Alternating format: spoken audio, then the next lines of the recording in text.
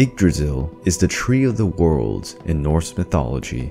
This colossal tree is the most perfect tree that ever existed.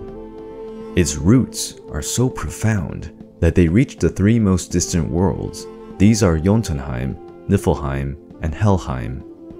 Jotunheim, the frozen kingdom and land of the Jontar, also known as the Ice Giants, was ruled by the king of the Jontar, the giant Thrym. Niflheim, in turn, is a desolated and shadowy world where the ice and the freezing mists make everything even more sinister.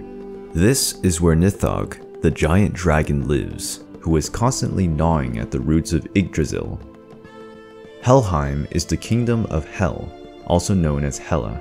This is the world of the dead in the Norse mythology.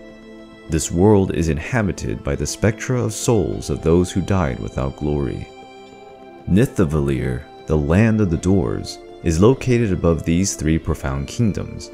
These beings were quite skillful and capable of impressive things, like Thor's hammer, for instance.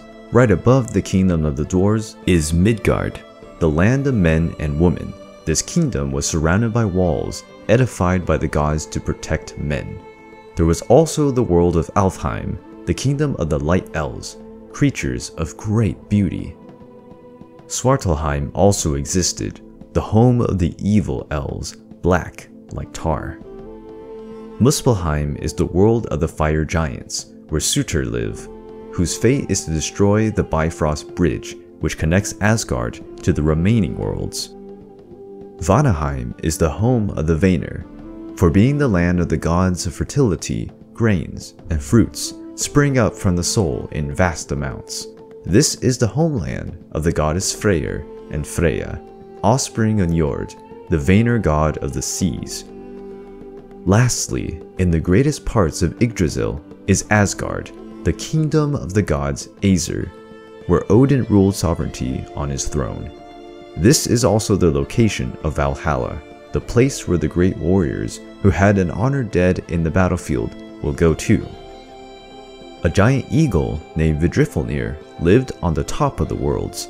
The eagle is the arch enemy of the dragon Nithog, and the hate between both creatures was fed by the squirrel Ratatoskr, which ran up and down the world, carrying the insults of both.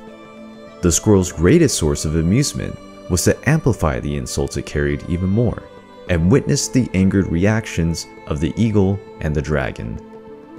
The leaves and the fruits of the Yggdrasil tree had magical properties. Eating just one of its fruits healed any wound, and some said that its leaves could even retrieve a life already lost.